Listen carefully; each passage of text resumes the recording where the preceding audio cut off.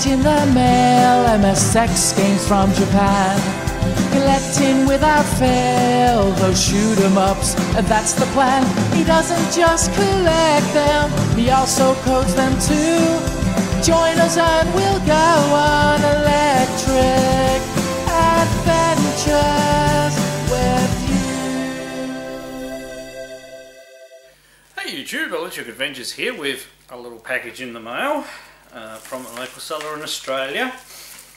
I have a couple of things that keywords that I keep a watch out for, and this time it has netted me something that is quite rare.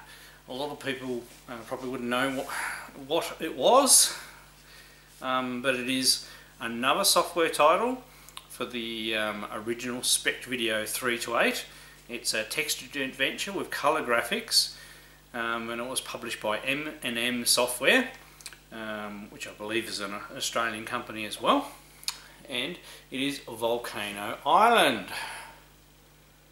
Now the plastic has yellowed, but it still looks otherwise in very good condition. It's obviously a tape game. Let's take it out of the yellowing plastic. So here is the cover. Yeah, so from Victoria in Australia. Here's the instructions that are on the back. Now I remember seeing these back in the day, but I don't believe I ever played this particular game, nor had a copy of it. There's nothing on the inside, it's just a double piece of cardboard.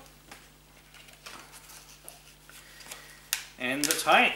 Now the next question will be, will it work? You can see the actual spool's a little loose. I'll have to be very careful. I might actually see if I can take an audio copy of it using a good quality Yamaha dual tape deck to start with, just to make sure the tape doesn't get damaged by an old tape deck. And I'll have to hand tension it as well. So will it work? We won't know until we try it out. So I'll take my time with this and preserve it properly. I don't believe there is actually a copy of this tape in the archives either, so I'll be very careful and see whether we can preserve this bit of history from the original Spectravideo. There weren't a lot of commercial games released for it. I actually released more games than anybody else for the computer, but there were some other people in Australia that supported it, and M&M Software is one of them, and you can see nice colourful packaging as well. Let's see what we can do to restore this. Right, so it did indeed load, and very pleased. So I've got my original Spectravideo 3-8 Mark II here, with the original data cassette, the SV903, which is the better one. It is older than my other one too, into my name. So yeah, my keyboard is a little, it's okay, but it can be a little stiff.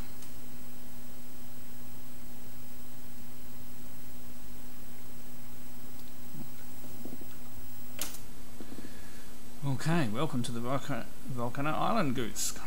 Copyright by, so Mark Fitzgerald was the original author. Do you want to restore a save game? No. So a small gold piece, with us say, Goose, remember, with gold you can buy knowledge. Knowledge leads to wealth, but wealth is not everything. Interesting. So that's obviously a little bit of clue.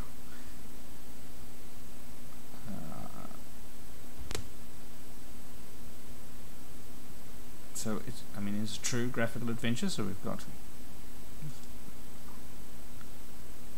no thing. So it's going to be we're in a forest already. No. Yeah. Oops.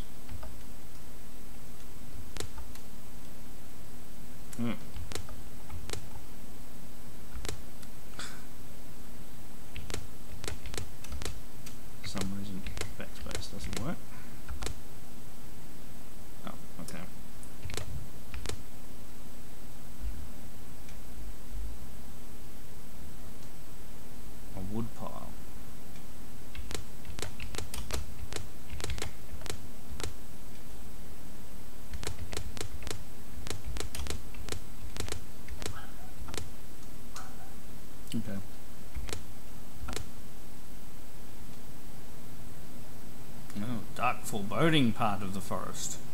Oh, I've got a stick. Okay.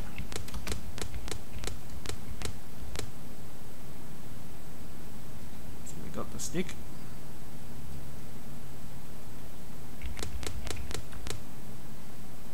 Okay.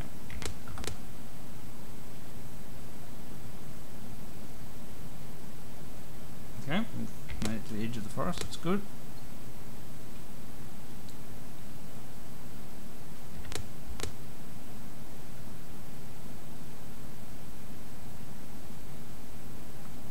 What's going on? So north is a wooden shack, couldn't go north. Into shack. Oh, okay. So the vocabulary is not too bad. You are in the old shack. Exit is south, obviously, so there's no objects at the moment in there, so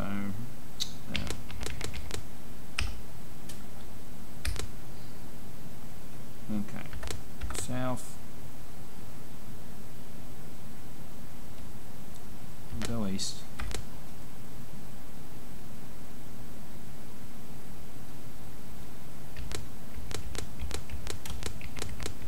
See if it's like Zork. Haha, there we go, we can climb the tree. Graphics are quite well done, it's obviously all stored as line drawer.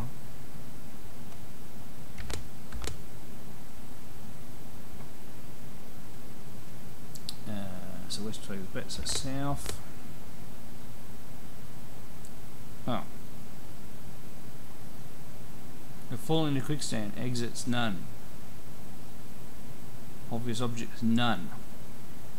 What are we going to do? Panic?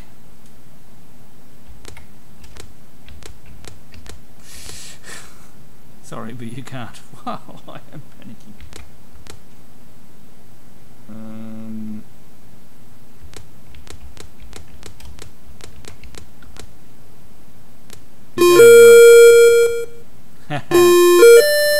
Okay, so before we hit quicksand, we need to find a road. Sorry if that's a bit loud.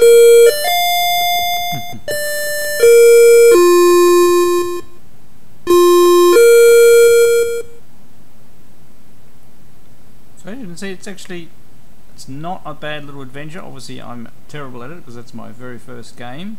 I'm extremely pleased of finding an original piece of original Spectravideo software. I do remember seeing titles from M&M Software back in the day. I'm not sure I saw this one. I do have some other ones listed. There's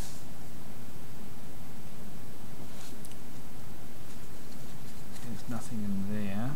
Oh, there's something on it there. I'll put the link down to the website that another person told me about. But there's the cover out of the plastic so you can see it nice and clear. Very, very happy to find something that, you know, is really rare. I am still to make a digital copy of this cassette tape, which I will do, and I'll upload it to my website somewhere so it doesn't get completely lost. Alright, very excited to have found that, and glad we could have a look at it together. Right, I'm Electric Adventures, thanks to all my subscribers, thanks for watching, and I'll catch you next time.